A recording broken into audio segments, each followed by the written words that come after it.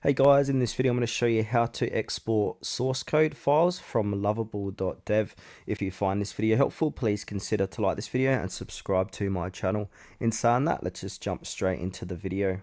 Now, to export the source code files to your computer, we can go ahead and click onto this tab here where it says Code Viewer. And now we can copy these ones if we like and manually export it. Or another way is to click onto this button here that says sync your project to GitHub. You will need a GitHub account for this. So as you can see, I have connected my GitHub. So just go through there to sign into your GitHub. If you don't have one, just quickly create one.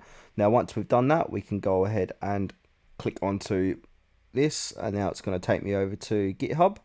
And now here's my project inside GitHub. So from here, I can go ahead and click on code and then download the zip. And then that's going to download to my PC and export that source code file